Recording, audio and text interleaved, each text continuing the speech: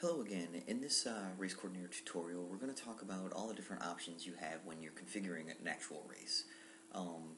Every property we'll get through as many as we can in this one, and because of a 10-minute time constraint, we'll pick it up in a part 2 or part 3 as needed. What I'm going to do is I'm going to use the race wizard, and I'm going to walk through basically every property one at a time and talk about them at a very high level, not terribly in depth, but enough so that you get an idea for all the different things you can do with race coordinator in terms of the race configuration. Later tutorials will get into the more specifics of how to actually set up specific race formats that you're looking for, using specific properties and how to configure them. This is just going to talk about them at a very high level, what each property means and sort of the side effects and what they affect. So let's get right to that. As I said, I'm going to use the wizard, and the race wizard, and I'm just going to walk right through it. All of this goes, all of what I'm about to talk about stands for the management screen as well. It's just laid out slightly differently, and I like the way this one's laid out because you could pause it and read the text if you'd like, and compare it to what I'm saying now and things like that. So we're just going to start with the general setup for the race wizard and talk about the race name. That's just the name of the race. It's how you identify a race. It has to be unique across all races within Race Coordinator. You can display it in the race day setup screens, and that's about it. You can name it anything you want. There's a tip down here. Sometimes it's useful to name your race based on it. Stock T-Jets 3-minute heats would be a good one. If you're going to race stock T-Jets for 3-minute heats, you could give it an RR for round robin. You could give it whatever you want. Then comes the track property. This is just specifying what track the race will run on, which in turn dictates how many lanes there are, the lane lengths, things like that. Things like lane length, see one of the track tutorials, but the lane length only determines if you're displaying miles per hour and things like that. It needs the lane length to do the calculations, but the real important thing is the track interface that comes along with the track data and how many lanes there are, because how many lanes there are will determine the heat rotation. Car filter is a somewhat incomplete property within the race. It allows you to specify. It allows you to limit the number of cars the cars you can add to a driver in the race day setup. Basically, the car type is used to fill in this field, this pull down box. So you can see I've created car types of Mega G, SG Plus, Shelf Queen, Unlimited. If you go into the car management screen, you can see each one of those cars. Unlimited is a default one. You get that for everything, and it means you can assign any car. That's all it really does right now. Later on, it may do other things, but for right now, that's what it's for.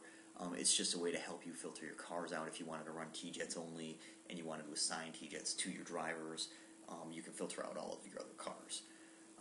The minimum lap time is a very important property. It is the minimum lap time that Race Coordinator will accept as a legitimate lap. It defaults to 1 second.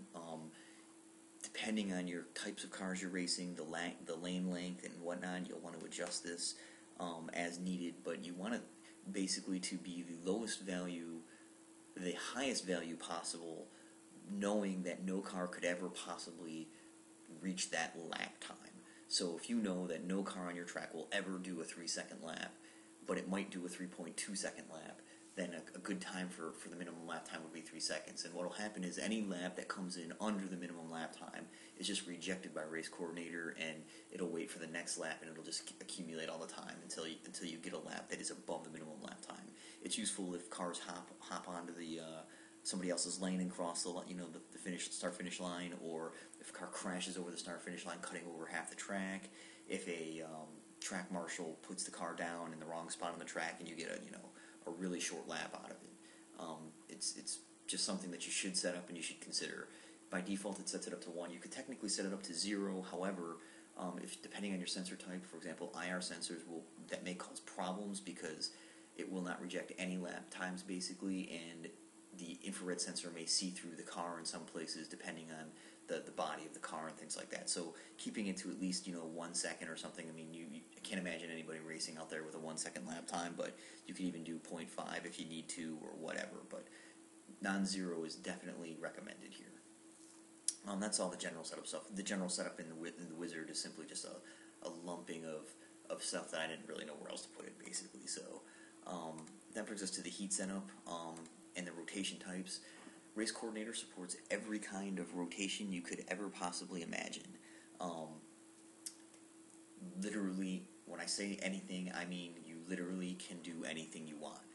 It does provide it provides a set of stock settings so that you can just click on a button and get them, and I'll go over those in a second, but it also provides two different ways of doing custom rotations. And again, I'm going to talk about those right now. So we're going to go down this one by one. A practice race rotation means that it is a practice race. Practice races are very special on Race Coordinator.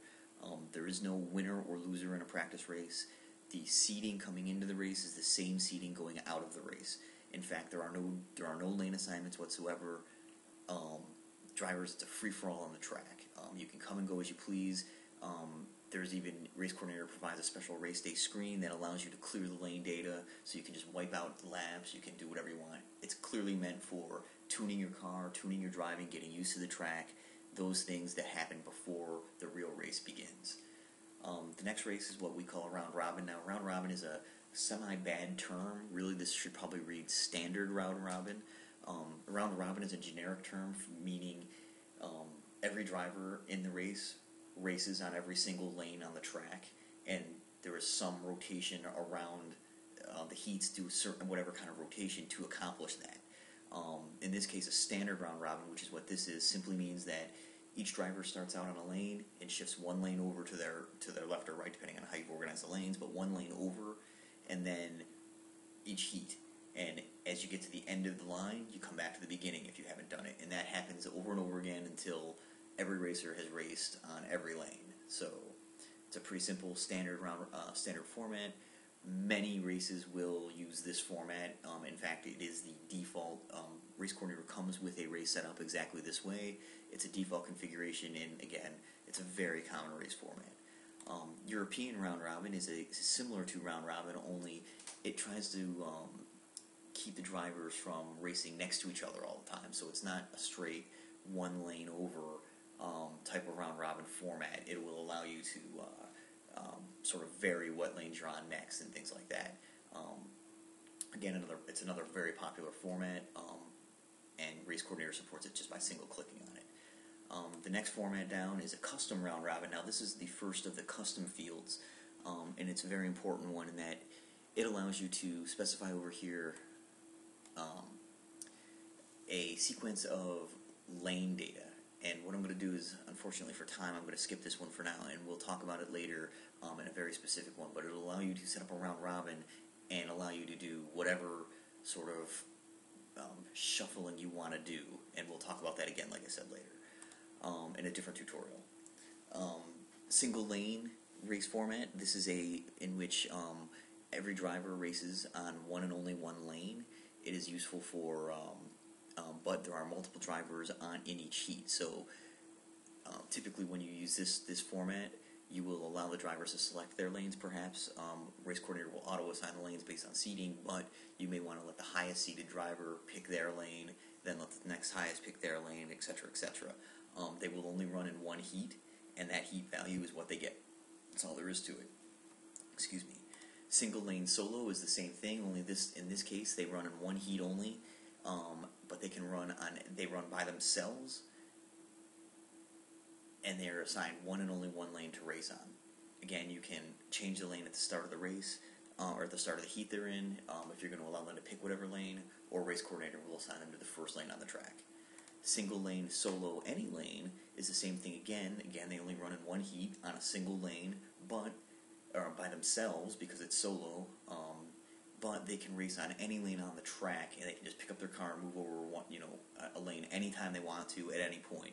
These are typically good for speed races if you're trying to get as fast as you can and race by best time.